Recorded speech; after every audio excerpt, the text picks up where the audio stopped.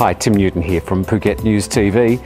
I wonder what we'd all do in an emergency situation, some sort of panic. It might be a fire, it might be somebody drowning, it could even be like a terrorist attack. What would you do? The question comes up because a company's started here in Phuket called SGS Training, and what they're trying to do is raise the tone, the general tone and quality of training right around the island. Now, we know that things can be very, very relaxed, but things do happen, and we really need to ask, what would we do in a panic situation? We're going to find out a bit more about what SGS do and also meet a very cute trainee right after this. Take your family, take your friends, or even take your colleagues on an extreme adventure. Climb a tree, swing freely from tree to tree, and enjoy walkways and other fun challenges. Call 076 383 689 or go to extremeadventuresphuket.com.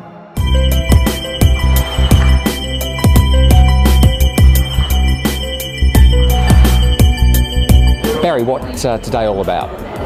Today's all about making people aware that a training establishment is here in Phuket, in Thailand, and to allow people to come down and to see the courses that we're actually developed and we're launching today.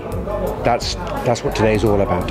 You've got a really big task trying to bring occupational health and safety and the understanding of safety issues to a country like Thailand. Do you really think you're bitten off more than you can chew here? Possibly. I think that's why I lost hair. I believe that we have to start somewhere. It is no good just scraping your shoulders and going, right, I'm going to leave it for other people. Somebody has to start somewhere. Draw the line in the sand and say, right, we're going to go from here. But we're not focusing on these people so much. What we're actually focusing on is taking it back to grassroots, taking it back to the children, because the children will be the next instructors. So that's really where we want to develop our grassroots skills. Yes, train these people. Yes, train their staff. Make people aware that these courses are available. But eventually, let's take it into the schools. Let's get the children being the next instructors. That's what we want to develop. What are the top three things that you would really like to address when it comes to safety issues? What are the top three? Driving, safety at work, i.e. being safety aware. Know where your fire escapes are. Know where your fire points are. Knowing what to do in an emergency situation. And also allowing the Thais to realise that the beaches are safe. They get taught at school that the beaches are not safe, so they don't go down. And they don't learn to swim. Absolutely.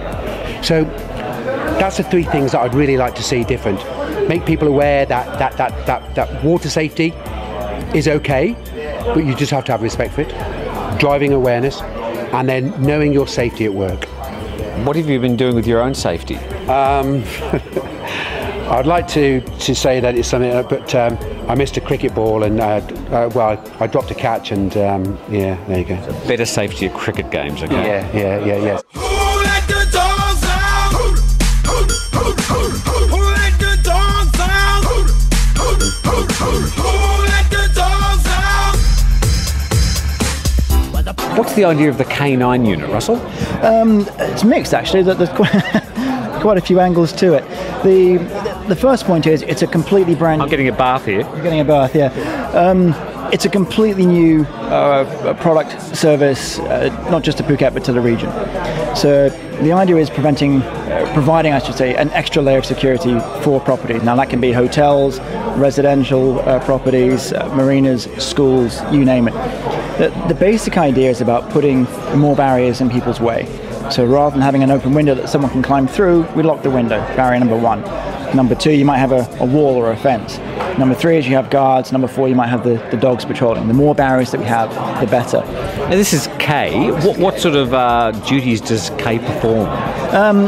when she's off duty, this is her. This is what a fully trained security canine does. Just licks me, sleep, and will give you a nice little kiss and say hello. Is this a drug dog though? She's a what we call a dual purpose dog. So I can use her for security patrol, and I can also use her for narcotics detection. In addition, Kay is actually also, I've trained her and certified her at what we call RH level 2 for search and rescue. You may recall, I think it was last year or the year before, a couple of people got lost up in was it Bang Pei waterfall, and they were lost overnight, and there was a big search for them. And if they called me, I could have taken Kay out there to go and help. Is Kay a soy dog or a special breed, or what? She's a purebred German Shepherd. Yep. Doesn't look like it. No, there are actually 4 different colour codes for German Shepherds. You get the black and tan, which is what you normally see on the police shows. They tend to be the showline Shepherds, the black, the tan, slightly slopey backs. You get what we call a bicolour. She's largely black, but you can see the brown on her paws. You also get white German Shepherds, and then what we call the sables as well. Okay. And where do you get dogs like this? Do you have to bring them in specially into Thailand, or can you breed them here? A bit of both. I mean, Kay I brought from overseas. I know some colleagues over there who are specific breeders for working German Shepherds. I know of a couple of breeders here in Thailand that breed what we call showline German Shepherds. Very different distinction. So at the moment we're speaking to a couple about bringing some working dogs in.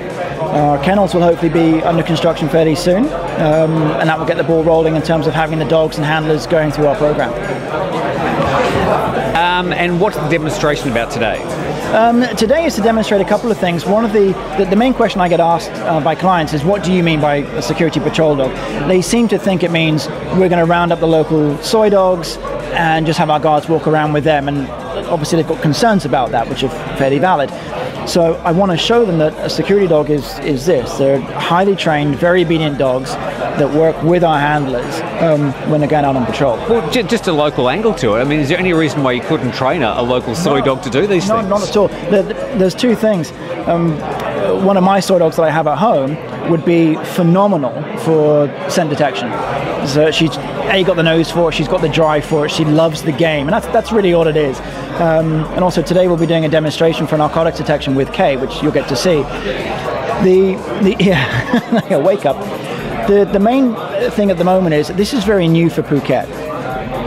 Nobody really knows what a security canine is. So if you kind of rock up with a mixed breed looking happy-go-lucky dog, does that strike fear into the hearts of would-be non-attackers, intruders and what have you? Is it about striking fear if we're working in hotels? It's about finding a balance. And at the moment, people look at a dog like Kay and they think, yes, that is a security dog that I can recognize from TV, I know what you're talking about. Over time, I would absolutely, as you know, I work with the animal charities here, I would absolutely love to bring in the soy dogs and say, look, these guys can do the same thing. They've got the same skill sets. Obviously, you just need a dog with the right drive, and then we can train them up. And that is definitely a route that I would like to take. It's probably not one I would use to start it. Okay, good luck with the canine services. Thank you very much, and we'll show you the demo later on.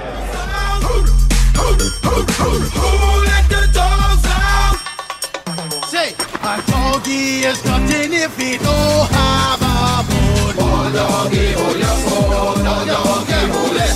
A doggy is nothing if he don't have a bone. Oh, doggy, hold your phone. Oh, doggy, hold it.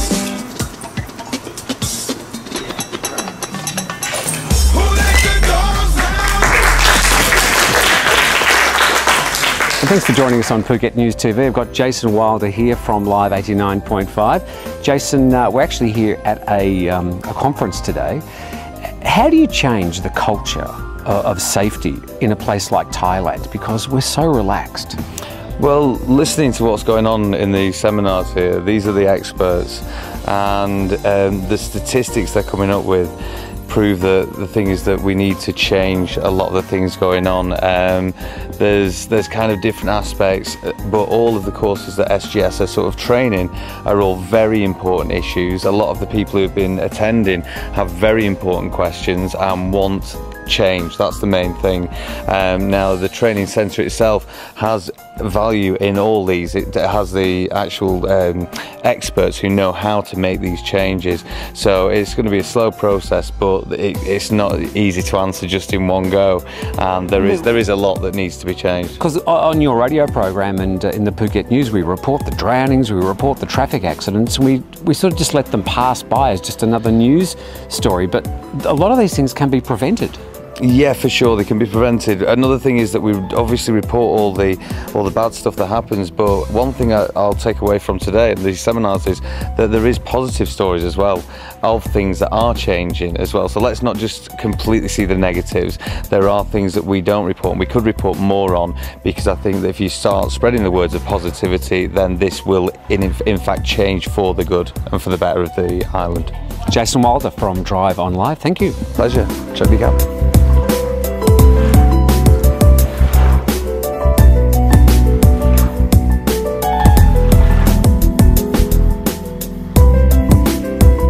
Well, today was the launch of the SGS seminars, and if you'd like to find out more about how to protect your employees, about safety, about preventative measures to make sure accidents don't happen, then you can go to sgsphuket.com. Thanks for joining us on Phuket News TV.